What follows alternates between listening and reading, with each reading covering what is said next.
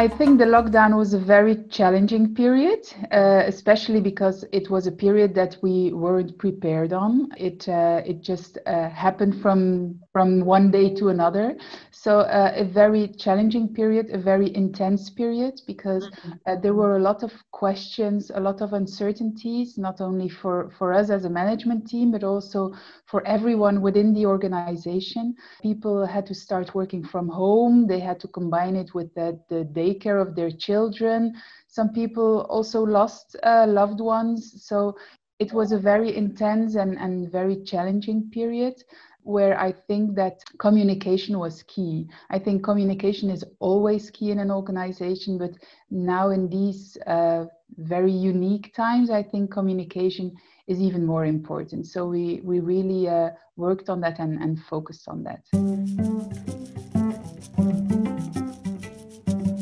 I like to have things under control, and now I didn't have everything under control. So I had to let things go, and I had to try to relax on a few things. So that was challenging for me as a person. So that it puts things in another perspective, of course. And as a person, it was also a time where we were together as a family more than ever before. Normally, my husband travels a lot and the children are out with their friends or at school, but now we were together for a long period of time, which was challenging from time to time, but on the other hand, it was also it was a very unique period.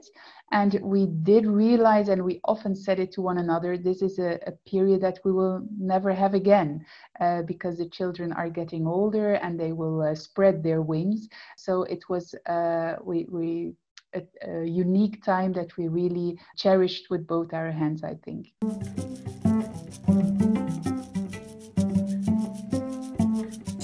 I think we all have some ideas on, okay, this I will take from this period. It's a bit like the 1st of January. But for example, I do take some more me time. I started with Start to Run a little bit. I'm not an expert yet, but I do want to continue it. And now that we came out of the lockdown, I do realize how hard it is, because when we come at home in the evening, it's quite late already, and then you want to start running, but you also have to prepare dinner, etc., and you still have to work, and so it's challenging to maintain that good habit.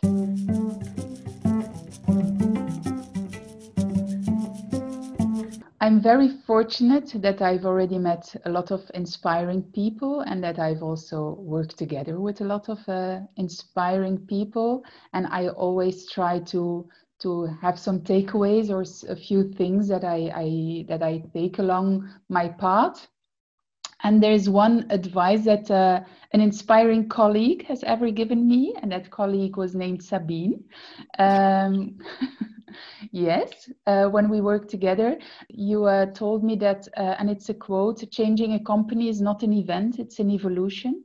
And I think it's an advice that I've taken with me, and that I still practice every day, because if you want to change one thing from one day to another, it won't work. You have to do it step by step. You have to do it together with the team. And it's also an advice that was very powerful now during the lockdown and during this unique period. When you want to achieve a goal, you have to be patient and do things step by step. And patience is not my biggest strength. So I think it's an important one that I've taken with me.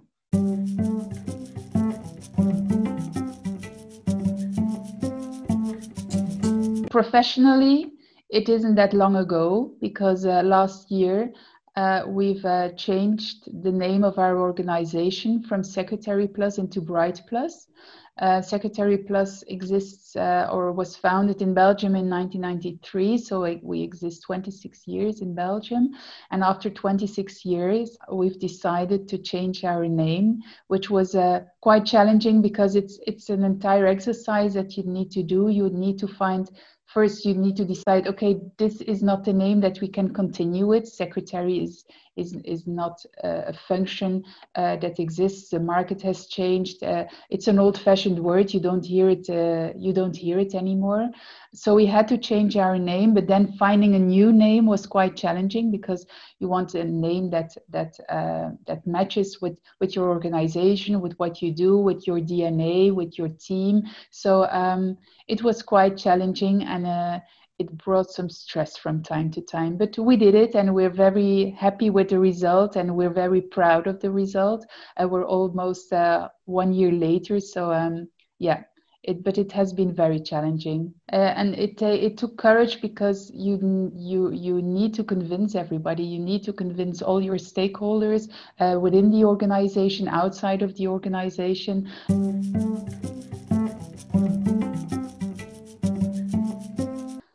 Not only in this strange time, but I think it's something that I often write on a card when a little baby is born. It are 3 words: explore, dream, discover. And I think it's important for everyone. Try to find out what your possibilities are. Find out what will make you happy, and just go for it. Try it. It's okay to make a mistake, or to not do things the way people expect you to do it, but just try it and see whether it will work out, and especially find out whether it will make you happy.